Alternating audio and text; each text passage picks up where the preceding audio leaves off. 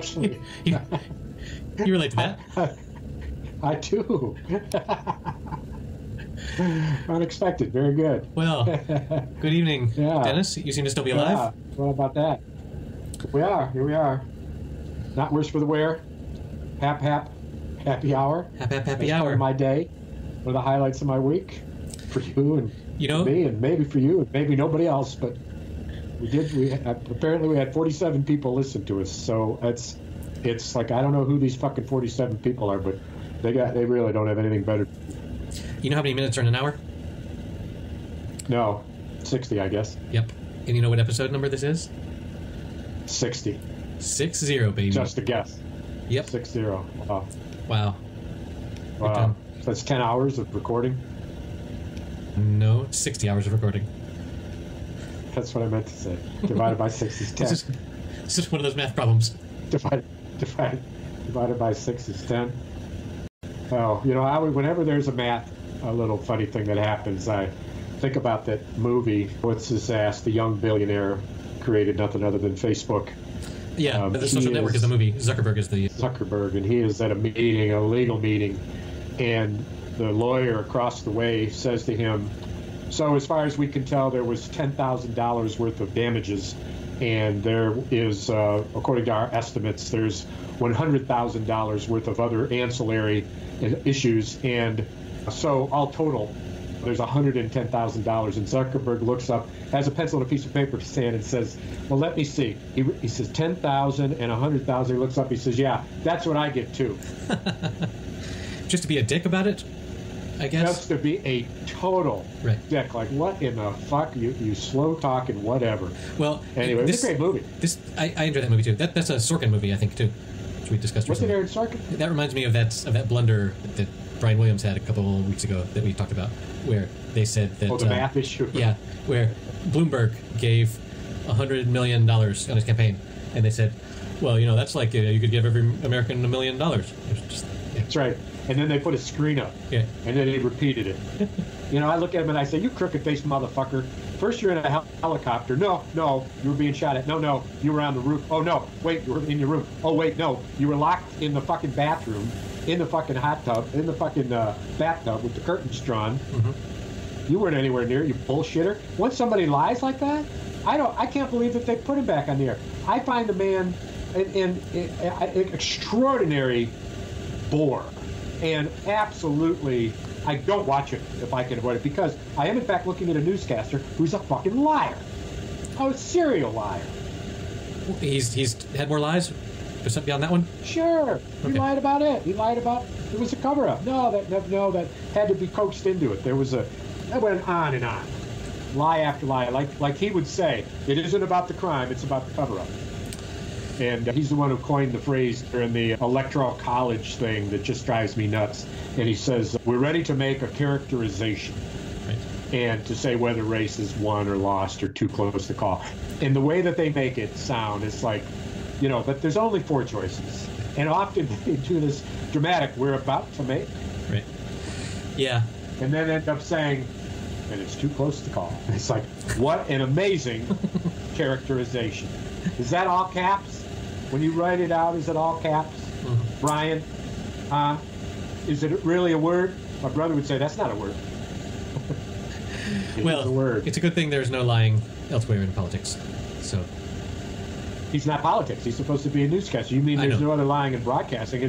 He might as well be on Fox News as far as I'm concerned. Wow. And because he's lied or not checked his facts. There's another broad on MSNBC who says this crazy shit. And it's like, says stuff that's just not true. Uh-huh. And she was a Republican on a campaign. Katie, is it Turek?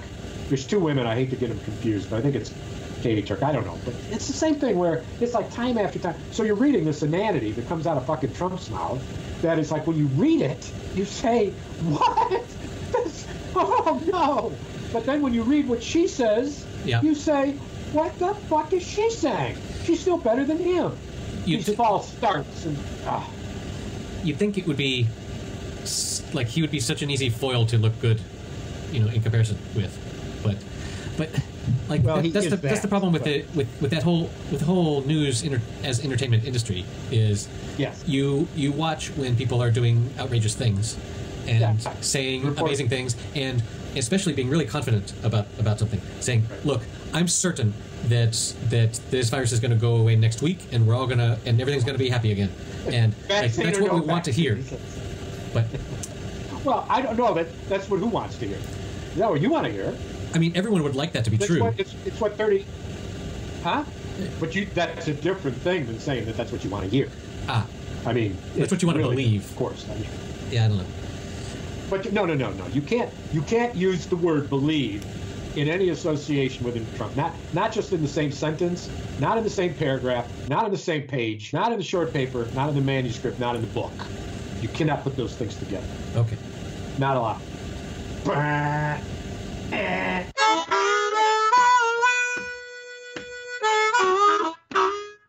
Did you see? Wish I had an electric buzzer to buzz you when you did something I didn't like. Can you fix that up? We could like hook it up to my chair to like zap me. Yeah. Right. Whoa. If I don't like. Only if it's mutual. And Only if I get one too. okay. You agree to that? All right. Yeah. And it's But- down to the buzzer with Dennis and Eric. But you're the only one who'll know whether mine is stronger than yours since you'll set it up. So we need an arbitrator. Right. Well, Yeah. we'll have to get a measurement device, or we'll have a spider monkey or something sit in your chair, and then we'll zap it, and then we'll ship him over here. That's how I became to be. There's a part of me that knows that's how I was born. And I never wanted to talk about it, never wanted to admit it to you, but you seem to have struck on it. So By zapping a spider fact monkey? is, I may have been an experiment that came out of. It was in China. It came out of CDC. Huh? They were trying to create a new test for COVID-19, and instead they created a thing that turns people into spider monkeys. It was bad, but in my case, it was the reverse. Yeah. It was the reverse. You can still grab things with your feet and stuff, but the rest of you looks semi-human. Right. So Right. that's So I love the pictures you sent me of Trump as a half beast, half man, as a centaur.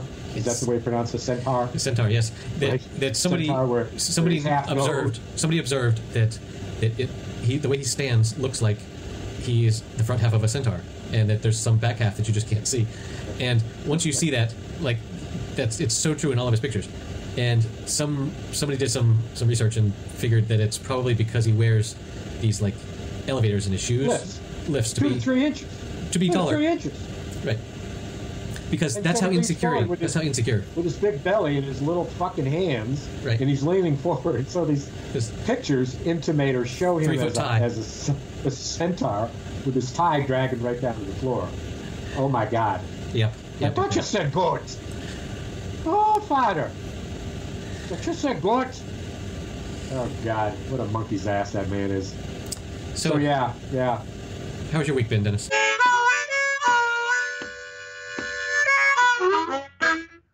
Had a birthday today. 90 years old. This goes out to Gramps, Great Pops.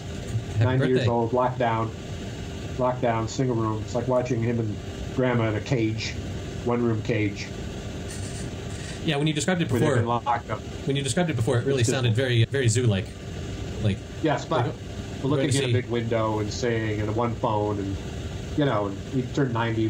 We had a little party outside of the window and delivered unto him in real time his favorite grilled corned beef sandwich, sauerkraut, and strawberry shortcake nice. with real strawberries. Yeah. So it was. That's a fine way to Well, celebrate. tough. They're trying to talk on the phone. They don't have a speakerphone. It's a handheld, and they got to move slow, and they don't have little tables to put their freaking food on. It's like, what the fuck? If I were in there, I'd organize a goddamn place. Yeah, you A would. couple of TV tables. Get the shit going in there. Make a table they can roll their wheelchair up to. Get So this that party they're started. sitting at a table. Yeah. Huh? Right. How hard is this? I don't know. People like to have to lean their elbows on a table, right? Amen. That's what elbows are for. My father has managed to get his mother, who is 94 maybe, Yes, I saw her last trip home. Yeah, and he managed to get installed in her apartment a little gadget that hooks up to the TV it's actually made by Facebook, strangely enough. You don't think of Facebook as making hardware, but it's this little gadget that hooks up to the TV, and as long as he can get her to switch over to HDMI 2, then they can have a video conference, live, seeing each other, much like we are. And big screen. Yeah, but the cool thing that this particular product does is it's a wide camera, but it detects where the face is in the room and just shows a tight shot of you. But then, like, if someone else walks up into the room, it senses that there's another person, and it zooms out. And if you pace back and forth, it'll follow you around. What? Isn't that wild? What? It's like technology, man. Facebook. Zuckerberg, huh? Yeah. Zuckerfuck. Yep. I saw him down in New Orleans. Did you? Him and his wife, the baby. Mm-hmm. Yeah. They were just talking to a couple people and just absolutely unremarkable. Yeah. Just absolutely unremarkable. Just young couple. I gave them their space. I heard someone say it was him, and I looked, it was him, and I walked away. They were talking amongst a couple of people. Uh-huh. Pretty strange, to end up in that position at that age. Yeah. These people that have all the money, that's been talking recently about billions and doing some 1 or 2 episodes every couple of days. And by the way, I finished The Last Dance last night. Michael Jordan. I heard that which finished. At least now a couple of people who he played with. One guy in particular, I'm sorry, forgive me for not knowing his name, it's not relatively unimportant. But what he said was, no thanks, I don't want to be part of a puff piece about Michael. Wow. And of course, Michael produced it. It's his autobiography, right, done through the eyes of biographers. And it's not unobjective, to say the least. But it also, it takes 6 episodes for you to hear on camera, 6 episodes out of 10, that he's married. You don't ever hear him, maybe one time in 10 episodes, talk about his kids. So it's this view of him, which is all about the sport, without a doubt. It's professional life. But also, well, yes, which includes a great deal of emotion, but all emotion about the sport rather than any contact. So in that regard, it's not a particularly real biopic into more of what you don't know what makes him tick. Right. What you know is him on the court. What you don't know is him off the court at all.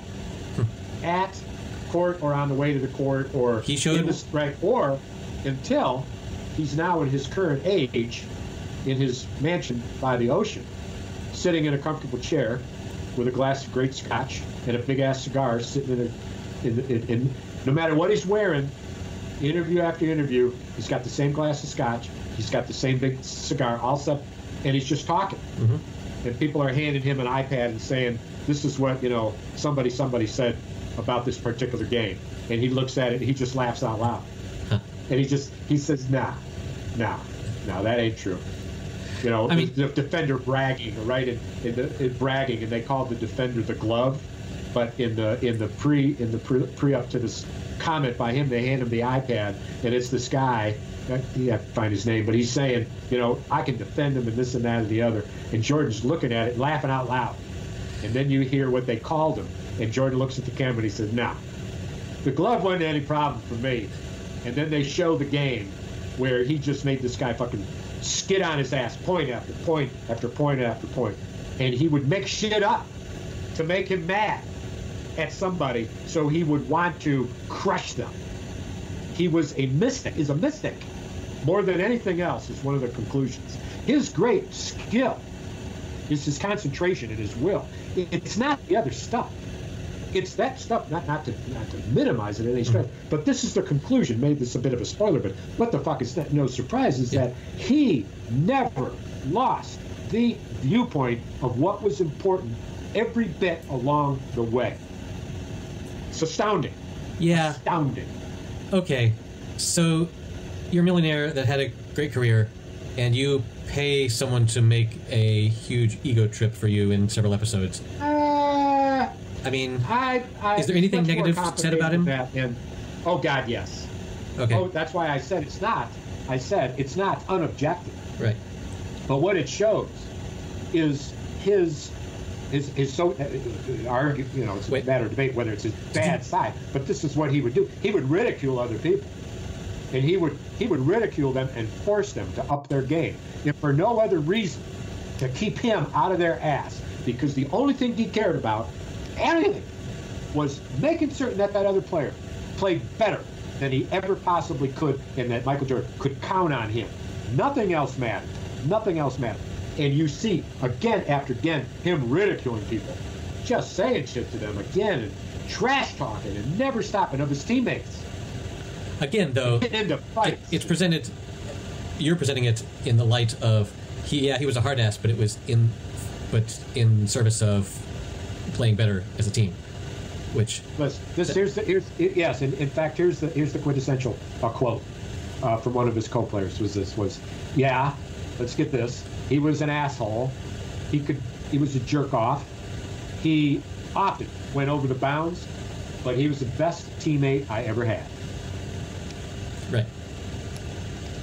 And except for a few, like he got into a fight with Steve Kerr. In fact, I might have sent you this. Maybe I didn't, and I'm not sure with all copyright shit that you can latch into anything about this. But you know, Jordan's dad was murdered in North Carolina, as I'm sure you're aware of. And unknown to me, Steve Kerr, his dad was murdered too. He was the president of University of Beirut, and he was murdered when he stepped out of an elevator. And that was part of what propelled Steve Kerr to the NBA and nothing but basketball, and this story about him and Jordan. And they never spoke to each other about each other's fathers. And one of the things that people said about Jordan was Jordan was different than the other players. He was in his own sphere. It was hard to get close to him. He had 3 bodyguards that weren't just bodyguards and assistants. They were his best friends. They were his defenders. Mm-hmm. And one man he cherished as his father, in a father figure once his dad had passed. Mm-hmm. But this is interesting, is that as teammates, Stephen Kerr and Michael Jordan never would have that conversation. They never had it. In all the years they played together, which shows this distance between this professional, grueling basketball life and that little bit of other time that you have. And so the viewpoint of Jordan is my takeaway. He was a total fucking committed asshole half the time, and I don't care. I love him. I love how he did it. I wouldn't change a thing. And as far as the other stuff goes, that's just tough shit. He fucking won 2 3-peats on his fucking back. Yep. It doesn't matter what you think, you know, or whatever. Yeah. And, you know, anybody who's going to, you know, say shit. He's the fucking GOAT, man. The fucking GOAT. So I find it really interesting that ESPN was going to air this later, but then they, got a drought of sports, and they have nothing to show.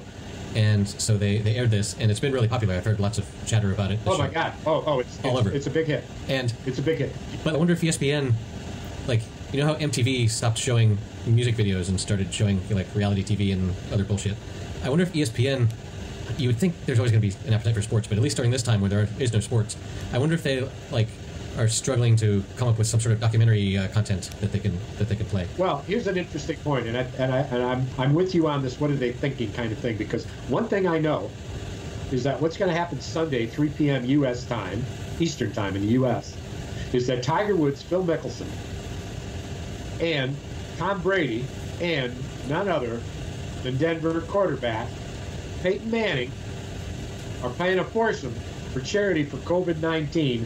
And the viewership is going to be like nothing we have ever seen. And what they have to do is they have to create the new situation of intensity and drama without the crowds, and it becomes more like a documentary in real time, and bringing shit into it. And you can imagine a screen of when, if they could do this, technology is there, is that when one of these guys makes a shot, is that you do a zoom with 100 small pictures on the fucking camera of everybody fucking cheering. Yeah. I don't know about that, but it thought I would spark. 100 people. It's disappointing. Thought I would spark. No, but it is interesting. The latest John Oliver bit was all about sports and if they're going to make a comeback and whatnot, and how they've been trying to get professional wrestling to be shot in Florida, because in Florida they were dumb enough to suggest that, yes, entertainment, sports is an important thing that we need to preserve. But it's interesting to consider, just that golf thing, where you've got the four golfers. Either they have caddies or they don't. Fine. But you still need They don't. They're carrying their own bag. Okay, but you still need at least 100 people to be manning the cameras and the sound and the editing and stuff, and they all have to be in a studio in tight quarters. Like, you can't produce an event like that without breaking social distancing rules. Like, you have to get people close together, which you're convinced of that. I'm convinced of what I just said. Evidence of it, or you just know? I mean, the way you know enough about the technology to know, and it would shock you, and you wouldn't believe it if they said, "Oh no, you're wrong." I just want to know my level of how certain are you? Right. Well, obviously the cameramen are out on different holes of the course, and they don't necessarily need to be interacting with people. But it's my assumption that all of that video comes into a central place where there's a team of editors that are like choosing to go to camera 2 or to camera 3 or whatever. Maybe those could be separated into different like trailers or something, and they could be talking. So let me tell you headsets. what sparks an image in my brain is network news, the news hour with newsroom. Is the one newsroom? Yeah. Where the control room. Right. Is, interestingly enough, I can see it without any stretch at all. I remember scenes where 3 people in that large room were nearly socially distanced. Okay. The boards they were working on were so big, right? Yes, that but for sporting events like this, I think it's all done out of trailers. I think they have trailers that they drive up, and everyone is editing video in, or just a van. Like whenever you see those news vans that have the satellites on top, those are getting the feed from the cameras. Feed and then pushing the feed. And they've got to have huge. Yeah. Well, good point. That's my unprofessional, not really informed opinion. But well, I think you would be surprised but not shocked if you were wrong. But I can understand your point. But I wonder. And that's true about most things. What's that? Is it? I'd be surprised but not shocked if I was wrong. Because you're wrong so frequently. Are you pleased sometimes when you were wrong? Sometimes like self-flagellation. Self-flagellation. I'm pessimistic about something. It. Like when I think this call today is going to be shit with Dennis, and then it turns out okay, then I was wrong, and I'm pleasantly surprised. Well, low standards is the key to happiness. That's what I would say.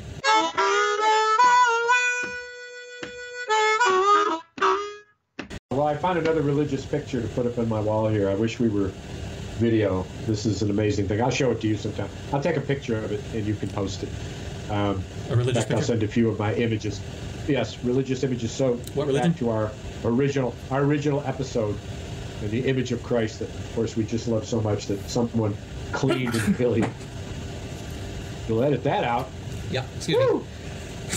30-foot one. Whoa, COVID-19. 30 feet. That'll live in the air for 14 minutes. You're off. Oh my God. Oh, here we go again. Do not edit this out. Live. Oh. Edit room floor, baby. Oh, he's doing the elephant sneeze. Yeah. Ladies and gentlemen, the talented Eric. Happy hour number 60. Doing the trumpet dance. We got to talk about the sneeze in the room, right? Woo! Oh, baby. Yeah. Wow. Don't let anybody. You need to quarantine, man. 14 days, all that shit. Well. It's like a fucking shower in there. Because. Hey, did you see the video where these 6 people go in a restaurant, and a guy puts a little like lotion-sized dab of glow in the blue light shit on his hand? I saw that. Yep. And what it looks like an hour later. Some of these people look like the guy rubbed his hands all over their face. Right. It's everywhere. It's unfucking believable. It just puts the fear in me.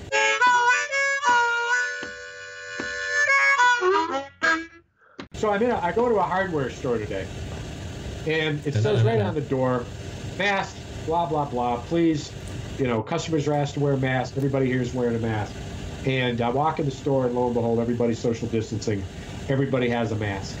And then one guy comes, and he comes in my row, no mask. And when I back away and I look at him... It's my row, bro. And he doesn't notice me. It's a bustle in your head. And then the thing that I was looking at, and I carried in a thing, and I had a package. I set it down. It was in his way, so he picked it up and he put it on the shelf. No gloves, no mask, just shopping. And he was kind of a rougher looking character, so I didn't say anything to him. And it was like, whatever, you know, it was my first guy.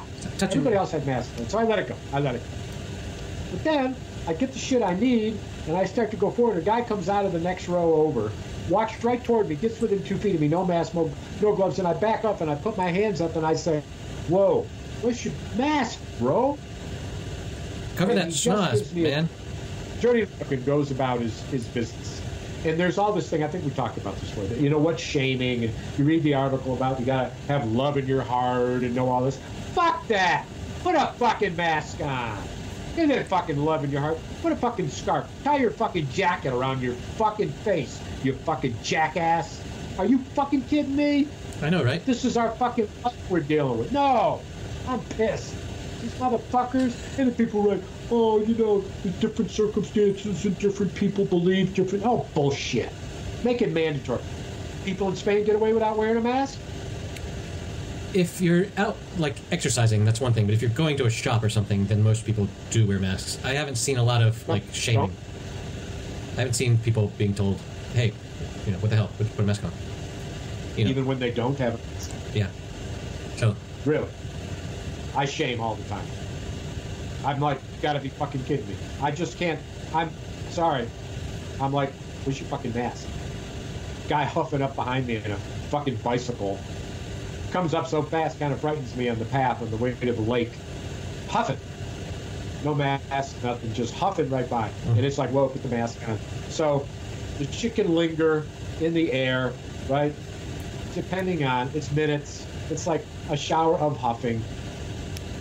A shower of huffing. Know, there's an episode title. Chernobyl.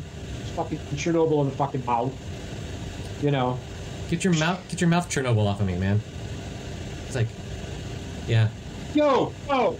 Just this is the new thing, is what you say to these people. Yo, bro, Chernobyl. I can catch on. Yeah. How about two that we each? Now this, I don't want to be violent. You'll love this. But I'm pretty noble, but Chernobyl too. What if you? What's that? I'm pretty noble, but Chernobyl too. Chernobyl. Noble. I'm noble. And you're noble. So, I'm noble, and Chernobyl. Yeah. That's where I was going. So I would say, I'm noble. You're noble. Sonny's noble. And Cher's noble. And Cher's noble. Not bad. You're noble. Yes. Now I've lost my train of thought. Not hard to do. Is that, is that a necklace you're wearing, or is that Chernobyl price? That'll catch on. What'll catch on? Yo, Chernobyl! Hey! That's what, and actually, the fallout over here. What this is you're calling the person Chernobyl. Ah, you're such a disaster. Right. Hey, Chernobyl! Oh, what? No, my name's not Chernobyl. My name is Paul, or John, or Pete, or fucking Dick. Uh-huh. No, man. And then you use what their first name is, and Chernobyl's their last name. Oh, what is your name? Pete. Oh, Pete Chernobyl? As you're driving away. Hey, Pete Chernobyl. Okay, we can. That's what's the fucking ashes.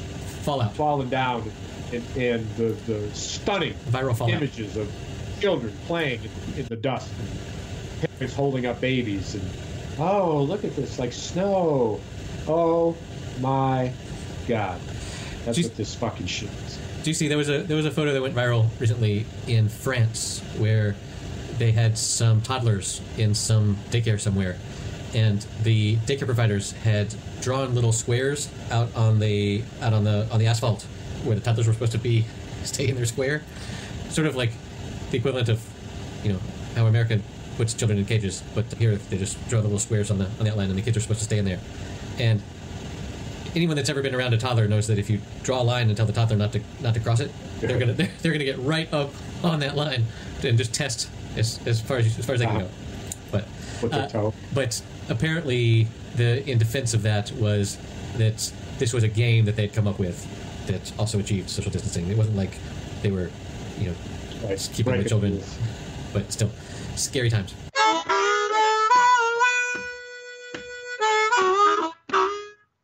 Well, I'll tell you, man, we've had a couple of days of rain here, and the forests have just erupted with the buds turning into leaves, and the foliage is as green as anything I've ever seen. Like Oregon and Washington after the rainy season. It is just so wonderful after a winter, another winter. This winter we couldn't travel.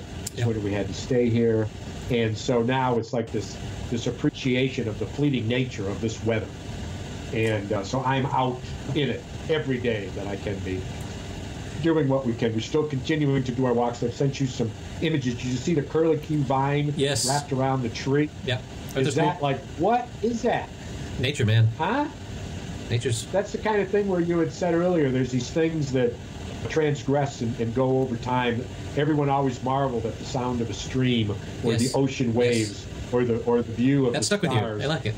And the other thing is, this is what I get from this forest, this growth, that there's never been a time when somebody who saw this thing that I sent you the picture of didn't look at it and didn't marvel.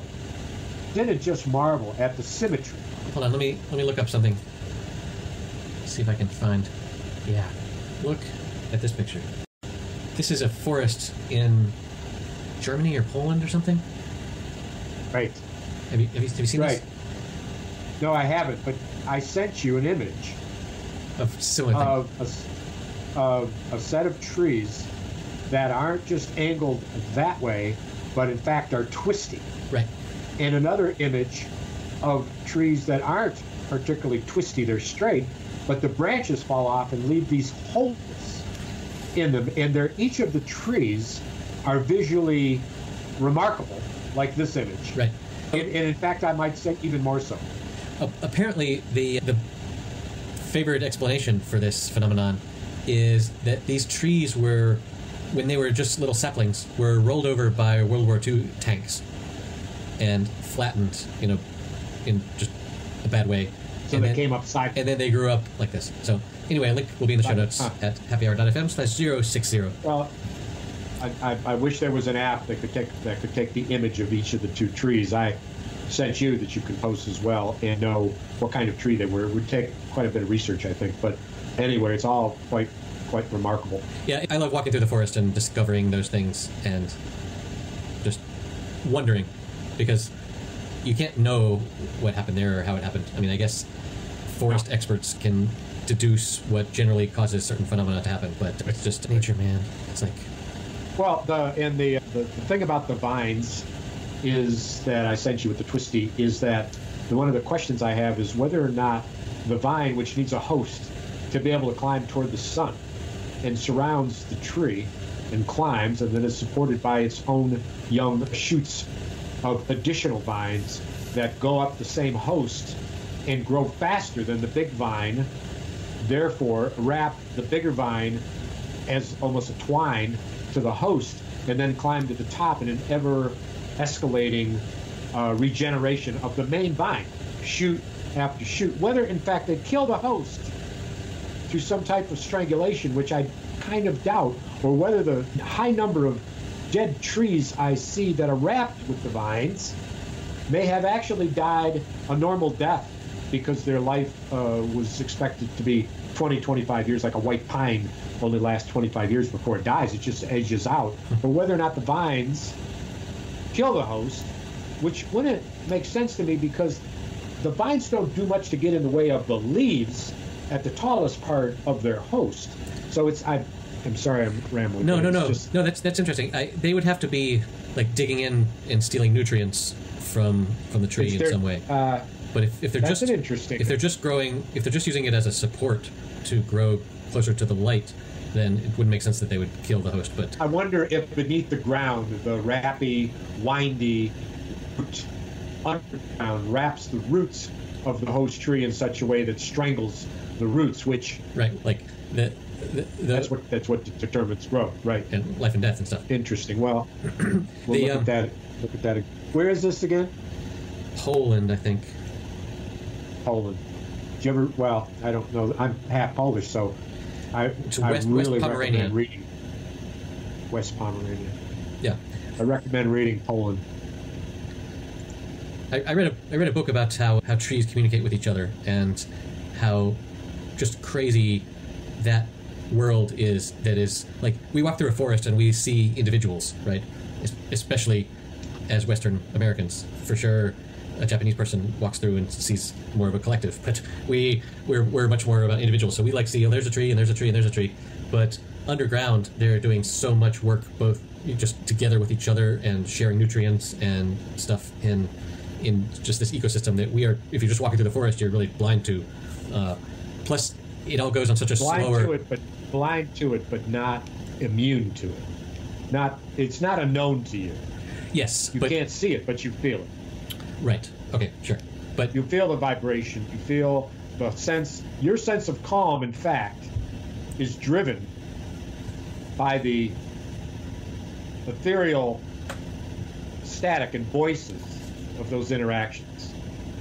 That connection to that level of awareness, similar to waves breaking an ocean and releasing ions, and the wind in the high trees releasing ions and creating oxygen in a stream bubbling, such as the language of the trees emanating from the ground, and the rubbing and the the rubbing the oozing of the roots.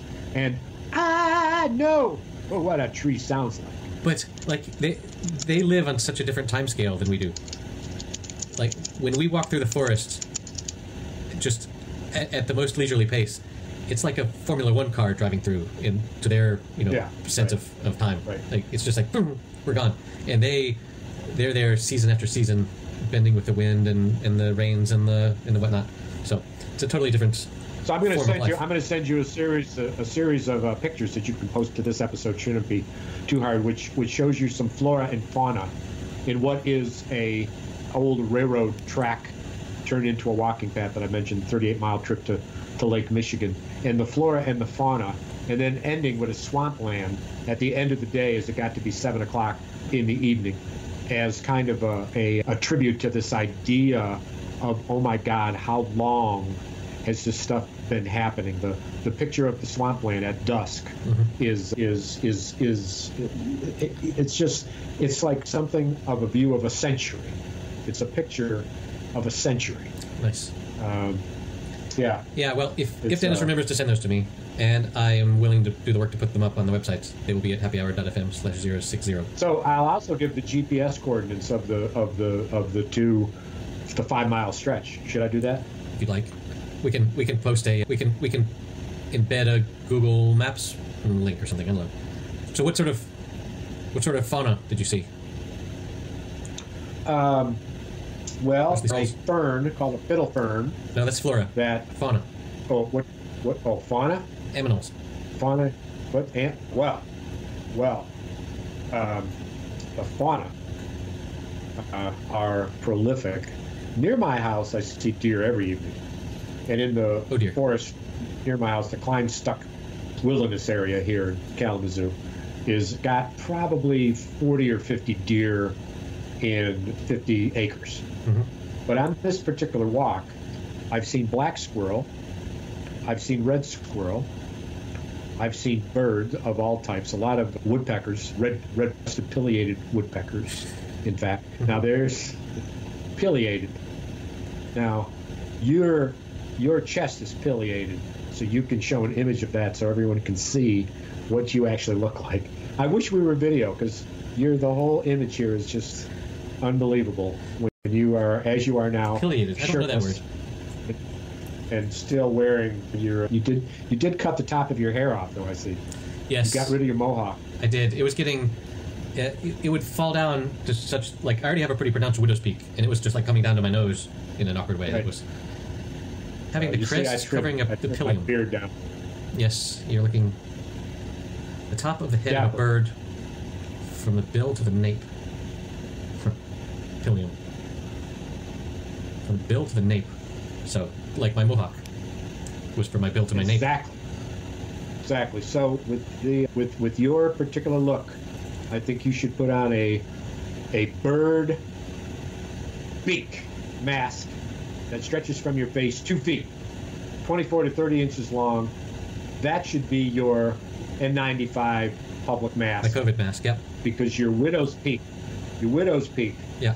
And if you grow your mohawk back and fucking dye it, yeah. I don't know why you wouldn't. Nobody sees you in your job. You can look any way you want.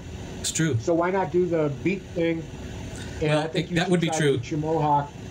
That would be true, except now we have video conferences all the damn time. But yeah. But just show a close up of your face, eyes, nose, mouth, chin. I'll just get right up on the camera. This. That would be the most awkward Zoom call ever. What's this? Hello, Eric.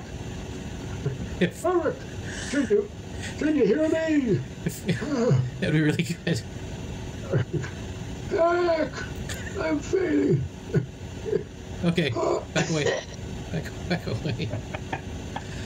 Back away. Hi. Back away. So, oh, Chernobyl. Chernobyl, won't you back away? You're much too close, I must say. If you don't back away, I'll hit you in your solar plexus. That's a word you don't hear in very many songs, I must Only say. because I care, bro. Only because I care, bro. Bruh. I'm just going to punch you because I care. And knock you in your fucking ass. Wear a mask. I care about me. That's why I'm going to fucking... Boom!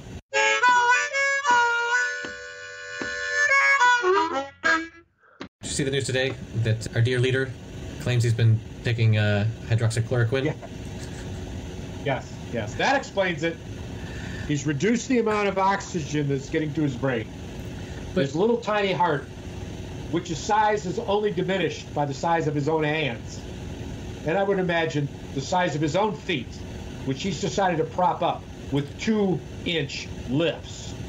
And a dick that's probably strung up with a fucking string attached to it that is tied to a fucking ring in his fucking belly button, so that when he wants to find his dick, he pulls the string that's attached to the ring in his belly button, and he pulls his little mushroom cap dick out of the fucking red fuzzy hair of his fucking pubis. And with his small hands and his small dick and his small fucking heart, we have the essential Donald fucking Trump. Next week, I got a request for you. I need a blues tune, access with no words to it, so that I can sing what we wrote about Trump. I found it in my shit. I'm ready to go. I just need the tune. We'll talk offline about what I'm looking for. You can help me out. Huh. Okay. Huh. Well, seems like you know where you stand on the next election. Well, I woke up this morning and I turned on the news. Well, I woke up this morning and I turned on the news. That was it. And ever since that day, I got the Donald Trump jumping blues. Ba-ba-bum-ba-bum. That's what I'm looking for in terms of a pace. But I'm liking the chorus that we crafted. And this was you and I crafting this tune, as everyone else, sang as if they were in a funeral dirge. And we decided to jazz it up. I don't know if we can iterate fast enough with our distance, bruh. What do you mean? Like, I would send, if I send you something and you say, no, change this little thing, and then I have to record it again and I send it back, and 12 hours go by. And no, I just need to know how to access. There's a whole set of opportunities out there where you get lyrics for all your tunes. Well, there's also a set of opportunities where you get, and I have a characterization. It's a characterization. Set of opportunities? There's also a set of opportunities where you don't get the lyrics, you just get the music. And that allows you to practice karaoke as one way to describe it. Right? Mm-hmm. I'm sure that you understand what that means if you really think about it a little while. I know it's a lot for you. So music without lyrics that you can sing over. Did I get it? You don't know about this? I'm not surprised, nor am I shocked that I'm wrong. Sure. Right. You might be surprised, but you're not shocked. Well, that's what we'll put on your tombstone. Surprised but not shocked. No. When he died, he was surprised, but he was not shocked. Period. Well, the period's important. unless I die from this apparatus we're going to hook into our chairs. In that case. Oh, well, I'll tell you what, I've got to have a third party. I got to have a third party engaged in this, because you'd have mine fucking sky high, and yours would be like a little fucking massage. I know you got a dark heart. You're fucking sexually depraved. You're fucking pileated. Sure. From my bill to my nape. Mask on. That's right. From your bill to your nape. You fucking pervert. That's a good expression. You know, Donald Trump is dumb from his bill to his nape. He's pileated. He's pileated. He's peppered. He's a pileated pillock. Fucking motherfucker. I'm just so fucking tired of watching him say. And you know what? Hey, go ahead and link to this, okay? Donald Trump's 2020 burned, scorched earth political strategy, where he is going for Burisma and all of the crazy overseas shit, the fucking impeachment, the Mueller, Obama,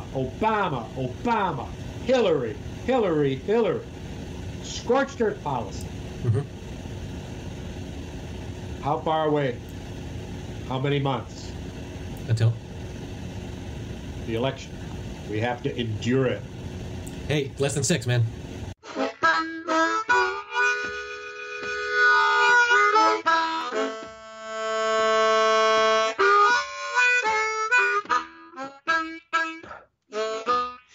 Oh, where are you tonight?